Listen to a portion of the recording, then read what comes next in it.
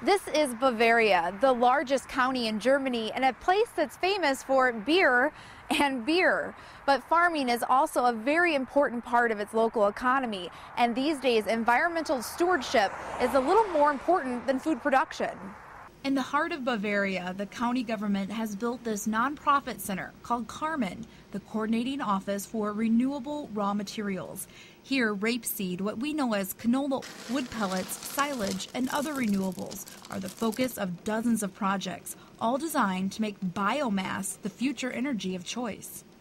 We would like to spread this knowledge and this knowledge about these technologies all over Bavaria, Germany, and so on. Scientists work with Carmen and area farmers, developing products like foam mattresses and plastic containers from vegetable oil. It will be useful to have plastic which can rot in the nature, not like polyethylene.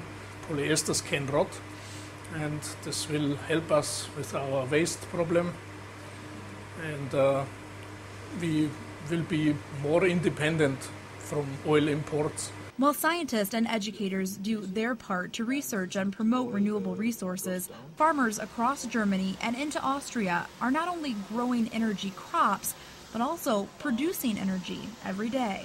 And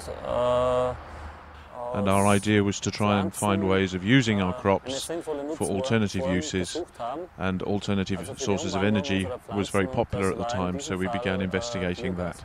Josef Huckner and 3 of his neighbors each raise hogs and cattle and grow corn, sorghum, and sunflowers in Upper Austria. But together, they own a 1-year-old biogas plant. So we already had an interest in renewable energy sources, and when it was being encouraged by the EU through subsidies and grant help, we looked at it as an alternative way of running our farm. Each of the 4 farmers use more than 200 acres of their land to produce silage for the biogas plant. The plant runs 24/7, fermenting silage and livestock manure together to produce methane gas, generating motors that run 2 turbines to produce electricity.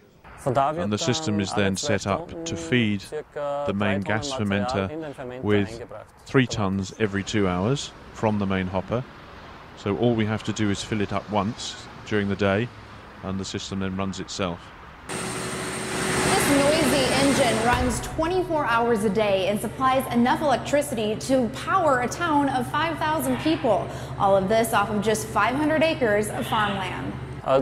2 years ago when we started building, I think that perhaps 80% of the people who drove past had no idea what it was.